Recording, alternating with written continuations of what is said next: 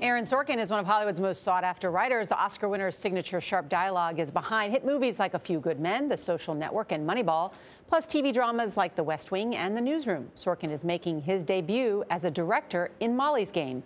It stars Jessica Chastain and Idris Elba. Sorkin wrote the script based on the real-life Molly Bloom. She became an FBI target for hosting one of the most exclusive high-stakes poker games. Chastain portrays Bloom in the movie. Elba plays her defense attorney. In this clip, Bloom tells him why she refuses to give up her famous roster of players and ruin her reputation for immunity. You didn't do anything wrong. I threw 4 people under the bus for $35,000, Charlie. I noticed you kept that out of your speech to the prosecutor. No, don't do that. I took advantage of gambling addicts. Donnie Silverman, my brilliant find. He lost $6 million on my table. Stop. Moved to Florida, got a job as a substitute teacher, then hanged himself and in that's his shower. your fault. That's Donnie not your Silverman's fault. dead. Harlan Eustace is in jail in Nevada, wishing he was, but that's not why I'm saying no. You're not saying no. I was named after my great-grandmother. I don't care. Molly We will stay here all night is my until you name. understand. Until you understand, nobody gives a about your good name. I do. Why? Because. Why? Because. Tell me why. Because it's all I have left. Because it's my name. And Aaron Sorkin, welcome back to CBS This Morning. It's great to be here. We were all surprised to learn that with everything that you've done over the years, you had never directed a television show or a film. That's right. When I write something, I always want the best possible director for that piece to direct it, and that's never been me. So why is it you now? Why is it you now? Well, I didn't write this with the intention of directing it, but when I turned in the first draft, the producers felt that I was the best one to direct it. And it took a few weeks of encouragement from directors I've worked with who felt that I should direct it. But in the end, the reason why I directed it is this. There are a lot of shiny objects in this story, and there's a natural gravitational pull toward them. The glamour, the decadence, the money, the poker, and the Hollywood bold-faced names. And I had always wanted to tell a story set against the backdrop of those things, but focus on the larger, much more emotional, much more complex and nuanced story about Molly Bloom herself. Yep. I love her character, but not only did you direct, I want to follow up on that for a second. You're directing Kevin Costner, yes, who, by the way, has won the Academy Award for Dances with Wolves. To me, that's like cooking for Julia Childs. Exactly right. Did you think you could do that, Aaron? I was already at maximum fear and intimidation level, and then Kevin Costner came along and said that he wanted to play the role of Molly's father, and he's fantastic. Excuse me, but the idea of directing Kevin was certainly daunting. He would remind me from time to time that when he made his directorial debut with Dances with Wolves, he had to worry about which direction 5,000 buffalo were going to run and if they'd come back. And didn't he give you tips during the movie? Every once in a while, listen, he was very encouraging and continues to be. He'll text me every few days. You know, he would text me every few days during post-production saying, I know you're going to worry about this, but don't worry about that. He would text me this morning saying, okay, you're doing CBS This Morning. Yeah. Here's what Gayle's going to ask you.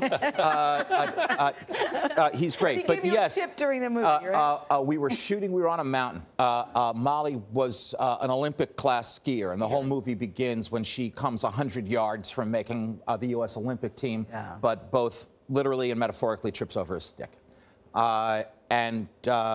Kevin he knew that I had a shot tracking him running through the crowd trying to make it to Molly, who's taken a terrible fall. She's unconscious. Yeah. And he said, you know, if you want, you're tracking me. You can just hand off to the commentators right up there. And it's a shot I hadn't thought of. And I said to everybody, gather around. Kevin had a really good idea for a shot. We're going to do this. And later on, Kevin kind of took me aside and said, you know, you don't have to give me credit for the shot. This is your movie. So Kevin Costner, in addition to being as talented as he is the nicest person in the world. And the fact is that this whole movie was just a triumph of collaboration. I was surrounded by great people, beginning and ending with Jessica, who was such a phenomenal partner on the set. She was your first choice for this role. How did your first meeting with her go? Our first meeting was great. It wasn't an audition for Jessica. I already knew, you know, from her body of work that she was who I wanted. I was going to this meeting to try to discover if this actress, who has been directed by Ridley Scott and Catherine Bigelow and Terrence Malick, and Christopher Nolan, would be willing to take direction from a first-time director, or would I be taking direction from her? And about 3 minutes into the meeting, she leaned in and said, listen, this meeting is stupid. You should just give me the part. And I said, yeah, you're right, okay. And you said about Jessica, you cannot fake funny and you cannot fake smart. There are things that an actor can't act. Yeah. An actor can't act smart, they can't act funny, they can't act strong. They can act tough, which is an affectation that you use if you're not strong. But Jessica has those things in her bloodstream and brings them with her to the set. She said that there was a lot of fun on the set and that she was surprised to learn about your excellent singing voice. Well, I believe that she is saying that as a form of retribution. No, no. What were you singing? I'm a big believer in morale on the set. So there was some Gilbert and Sullivan, but then there was also this thing that began on I think day 3 of the shoot. You know, when you're filming a movie, you shoot one side of the scene, and then you turn around and you shoot the other side of the scene. So when we would wrap out on one side, you know, I'd say, okay, cut, that's great, print that one, now let's turn around. And as soon as I said turn around, Jessica would start singing "Turn Around," and the whole crew would be doing it, and it happened every day, including on our last night of shooting, which is a scene where we shot in Central Park. It's a big scene between Costner and Jessica.